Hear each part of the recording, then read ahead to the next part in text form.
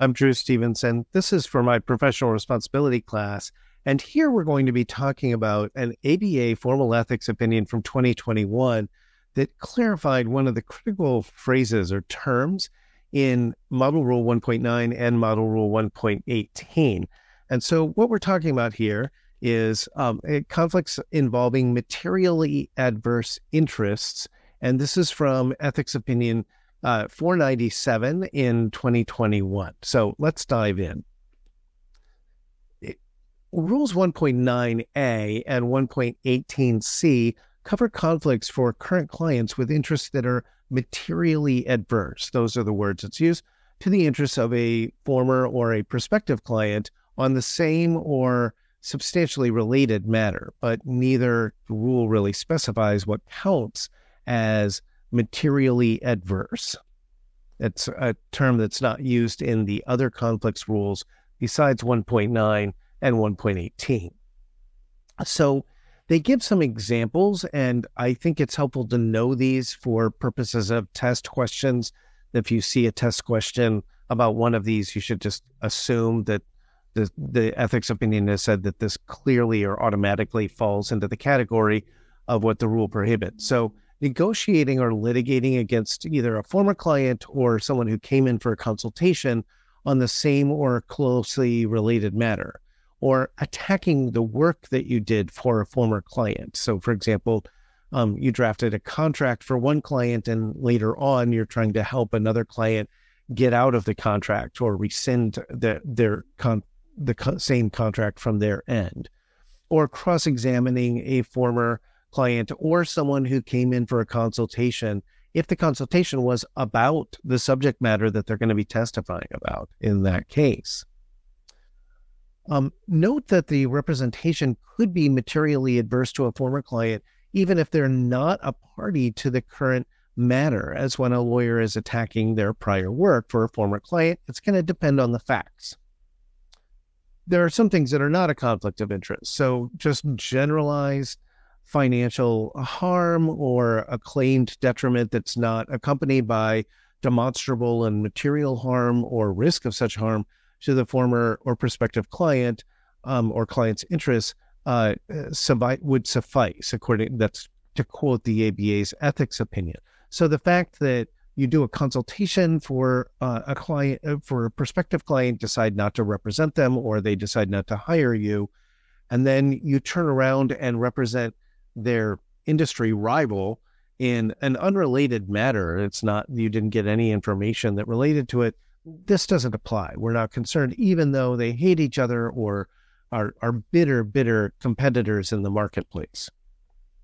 Let's talk a little bit about cross-examining a former client or somebody for whom you did a consultation. Courts sometimes find material adverseness when a lawyer tries to examine a former client, even where the lawyer doesn't actually use information from the prior representation, or maybe the information has become generally known, like it's a public figure and the news media has already reported the information.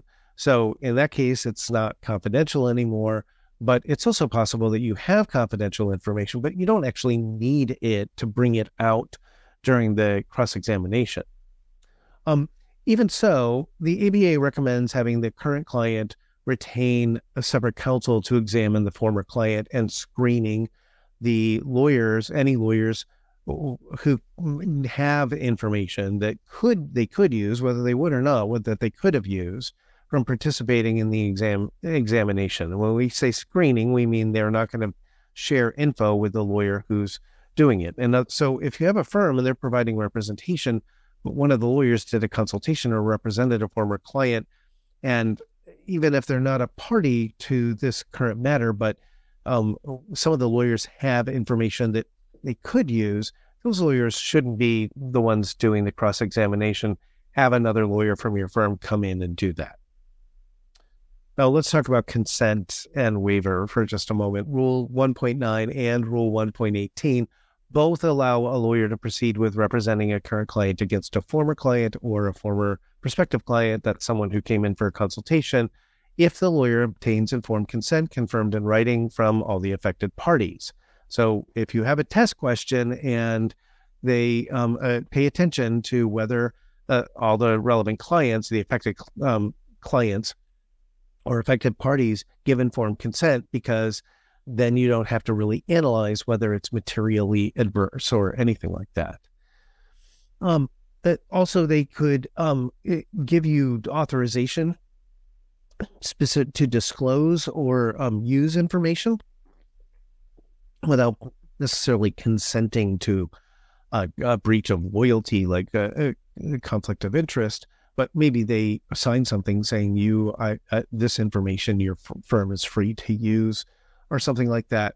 Obviously, that would also require express consent. The ABA opinion gives a few examples, and I think these are really helpful for illustrating the conflicts of interest rules generally and how they come up in practice. So I'm going to talk about 2 or 3 examples quickly here. But the first is Zerger and Maurer v. City of Greenwood. I have this citation here in the image if you really want to look up the case, but you're not responsible for the case for my class. Just listen to this for purposes of illustration. So you have this city in Missouri, Greenwood, that brought and settled a nuisance claim against a local rock quarry over the truck traffic. So this was a nuisance. These trucks that carry rocks and gravel make a lot of noise and dust and things like that. And it was bothering everybody in the town that there's this huge rock quarry and there's all these trucks. So they sued them in nuisance and settled the case. And the settlement provided that the city could designate specific routes that the quarry's trucks would take that wouldn't bother, let's say, be through a residential area or be on Main Street. It might be out of the way. They might have to go out of their way, but that they get to designate the truck route for the quarry. So far, so good. But then the same firm, Zerger and Maurer, that had represented the city in this litigation later brought a private nuisance action against the quarry on behalf of the homeowners among the new route. So the city said, okay, we want you to take this route that kind of bypasses the most densely populated or areas or the shopping areas of town or something like that. Well, the people who now have all the trucks rolling past their house all day don't like it. So they want to bring their own action for nuisance and hire the same firm that sued the rock quarry before. So note that the city wasn't a part of this second action, right? They got what they wanted. And from their perspective, the rock quarry is complying with the settlement decree. But the city intervened to ask the court to disqualify the firm in this case, that being Zerger and Maurer. And the court agreed. The court disqualified the firm, saying that it was advocating a position that contradicted a term in the settlement. So you obtained a settlement that the truck routes are going to go a certain way as a town, whatever the town picks, but now you're suing on behalf of the people that live on that route. And if you prevail, the rock quarry is going to have to use a different route than the one the town picked. So this is a type, a way that what you're doing will contradict what you achieved on behalf of a previous client. Here's another example: National Medical Enterprises v. Godfrey. Again, I have the citation here on the picture. This, by the way, hospital is not the one from this case. It's just a free picture that I got of a hospital. So this is about a hospital, and the hospital got in a lot of trouble.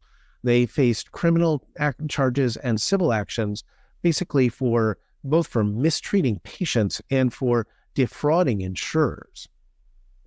And so it was a big case, a cluster of cases, and there was a firm, Godfrey's firm, who represented one hospital administrator, and that administrator denied any wrongdoing in all of these cases and was never charged and was never found guilty as a civil defendant. So this is a particular, let's say, administrator or mid-level employee at the hospital who got dragged into the cases, but never admitted wrongdoing, and eventually wasn't the defendant in any criminal cases, and the civil cases against him were dropped. And then at some point, the firm withdrew from representing this administrator. And then later, the firm sued the same hospital on behalf of a large group of former patients. So now we're going to have a follow-up litigation that's some sort of maybe class action or something. So even though the hospital administrator, a former client, was not part of the case, he wanted the court to disqualify the lawyer because the lawyer had talked to him confidentially about his role, and that could come up in this new case. He could end up getting dragged into the new case, and he didn't want that. So he had adverse information about the individual was too likely to arise, the court said. So the firm that represented this administrator couldn't be involved in a new round of litigation that was basically over the same thing, over widespread abuse of the patients by the hospital staff. Here's a counterexample, and I don't even have the case name, just for purposes of illustration. A lawyer represented a company that was exploring a claim against another company over a defective product. So you have company A, and they buy, let's say, parts for something they produce or something they do, a service they provide from company B. And company B sells them a defective product, so they turn around and want to sue. And they hired a lawyer at least to do the exploratory stage for this potential contemplated litigation.